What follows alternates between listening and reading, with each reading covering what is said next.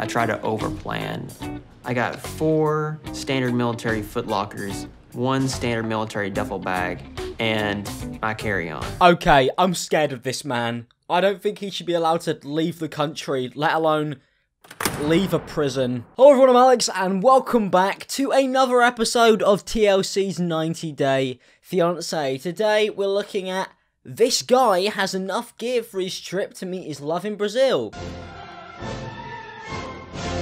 So, he's just over preparing, you know, for his super long relationship that he's trying to secure within 90 days. So, let's see how this man prepares to meet the love of his life. Oh, you're crazy. You only speak the same native language. That's never going to work. Yeah, language is just a barrier. Like borders, which you're crossing over. So, quite clearly, this man has no limitations on who he is willing to date. Some may call that desperate. I call it trying to find true love. My other concern is that Karine's hometown is so remote. You can't drive to it. The only way to get there is to fly into a main city and actually go upriver for several days by boat. You know, people might call him crazy again. But he's not crazy. He really isn't. He's just committed to finding love, alright? He's not crazy yet. So, withdraw your judgment. I'm leaving in 2 days to make this huge journey to Brazil. Oh, okay. Alright, I'm starting to get an idea why people called him crazy in the first place now. He's got, what, 3, 4, 5, 6, 7, 8, 9, 10 suitcases? You've got 2 arms, mate. How are you going to carry and lug those around Brazil? And he's got all that, but he doesn't bring himself a football, you know? It's one of the native countries of the sport. Ignore the fact that I nearly chucked that in my own face then. Well, I can't really make out what he's packing so far. All I could see is what looks like an Indiana Jones hat for his great adventure. So let's see what he's bringing to meet the love of his life. I try to overplan. I got 4 standard military footlockers. Okay, there's overplanning, and then there's planning for what seems to be World War III. Is there a reason why they have to be military? Are you going to Brazil, or are you invading Brazil? You know, I just wanted to go to Brazil. You know, I love the country, and I love the women there. I'm going to go over there and kill all of the men. So all the women are mine. 90-Day Fiancé. 1 standard military duffel bag, and my carry-on. Alright, I'm getting kind of worried with the amount of military stuff that he's mentioning here. And by carry-on, does he mean like his sidearm? Or just another military bag? Is that a bulletproof vest? Is that a bulletproof vest that he's holding in his hand? I think he's going to attack. I got a heat vest to help deal with the temperature. We're down there. It's a head wrap to help heat stroke or heat exhaustion.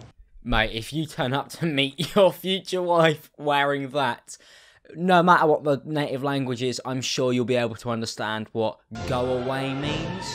Actually, maybe go away wouldn't stop him. He's got 5 military bags. We got various types of water filters. Better to have it and not need it than not have it. And a plug. You know, and a plug. Just in case when you're visiting the mud huts of Brazil, you could charge your iPhone. Better to need it than not have it than have it and not need it. I think is what he said. In regards to the issue of the parasitic fish that'll actually extract the human urine and actually swim up your urethra, the doctor told me to basically take a standard condom and delicately secure it to myself. I didn't need that much information, mate. Maybe just don't piss in the river. That might help. Without cutting off circulation, of course. Yeah, just in case you accidentally put the condom on so tight your dick falls off. Because that wouldn't be good, would it? Not when you're about to meet the love of your life in Brazil. I actually have more than 1 pair of these. Better to look like an idiot and be protected than... I feel for the girl who he's going to meet. Because she's going to have to literally unwrap him to be able to see what he looks like. And that will be the most disappointing version of a Kinder Surprise that I've ever seen. Are you gonna wear this every day? Only if I feel it's necessary. He looks like he's wearing a ghillie suit. Like he's going to be sitting in the wild bushes of Brazil, picking women off until he finds the one that he likes the most. But basically, it's a head-to-toe mosquito suit. Now, the video ends there, but I found part 2, which is titled, Karine's parents aren't psyched for Paul to take her to a hotel for the night. I wonder why. Pode, Karine, esteja, hotel.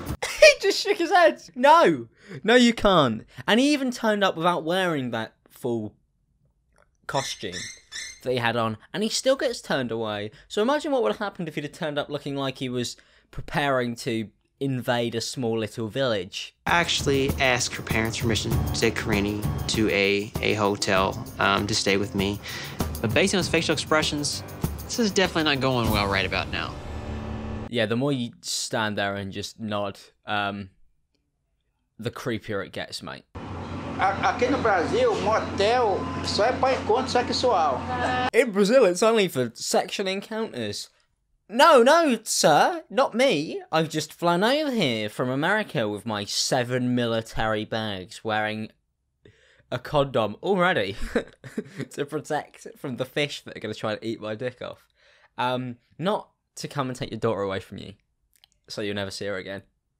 That's not the reason. Thank God Paul's trying to clear it up by trying to translate more stuff, like, I will not kidnap your daughter. You should get that translation, because people are going to be asking you that a lot. Oh. Apparently, Karine's father thought I was asking, hey, can I take your daughter to have sex with her in a motel or something of that nature? Well, what else were you asking? You've flown to Brazil on a TV program called 90 Day Fiance. I don't think he's got the wrong end of the stick here, Paul. Which is ironic, because I'm not looking to rush into anything like that right now with Karine. No, of course you're not. You're not looking to rush anything. You've never met her before, and you've flown to Brazil. But no rushing. Don't be silly, everyone. Don't be silly. In the past, sex definitely caused drama and problems for me. But I haven't told Karine about any of that yet. Oh, please. Oh, let go of her, mate. Let go of her and stop smiling like that, please. Please, let go. I'm backing away. If I back away, will you let go of her?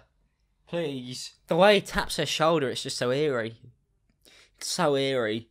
Without cutting off circulation, of course, then it will cover my urethra area. This is the most awkward thing I've ever seen. I'm sure you can overlay my face in there in post, because I just kind of looked as equally shocked as the parents did. Keep, prometo mantela de segurança e meto honor. Now, if you thought that it ends there, as it does once again, I found part 3, which is worryingly titled, How Will Karine React to Paul Confessing His Mysterious Past? What could that possibly be? I'm really concerned and nervous that when Karine finds out about my past, that she's gonna just walk away like all the other women did. What have you done, Paul, to make all the women walk away?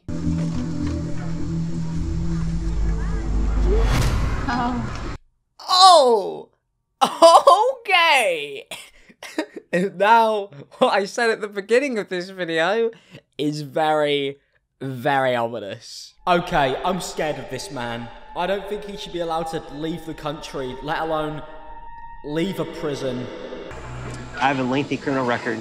I've been in jail, I've been in prison for numerous things.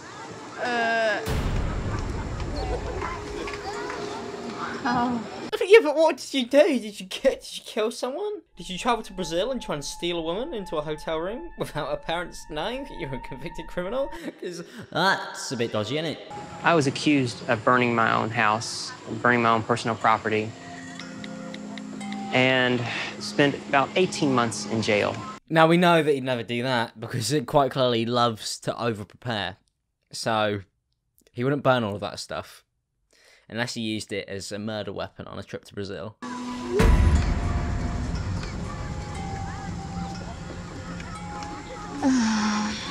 Oh no. So what really happened is he basically tried to burn the house down, didn't he? With his ex-girlfriend living there, I suppose. And now there's a restraining order. No wonder he's gone to Brazil. He's actually gone there not because of the fact that he's not allowed to find a girl in America, but because of the fact that he had to leave America due to the restraining order, because she's actually got it set for an entire country. And then a few years ago, I was in a very terrible relationship. She took out a emergency protective order on me. I'm sorry.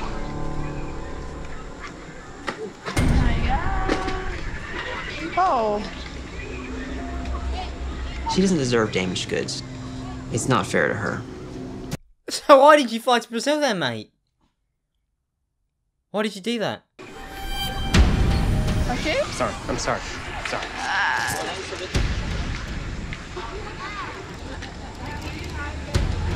Não, é bagunça, né? He's run away. He's run away. Never to be seen again. I need my space right now. I need to walk away for a little bit. Karine definitely does not deserve to have someone like me that's constantly has problems around her. So I hope she understands I can't be with her. And he just fucking runs off. He just runs away. Probably to burn down her house. Well, that's it for another episode of 90 Day Fiance. Now, I'm still open, looking for a 90-day fiancé, and I do not have a criminal record, so you don't have to worry about me trying to burn your house down.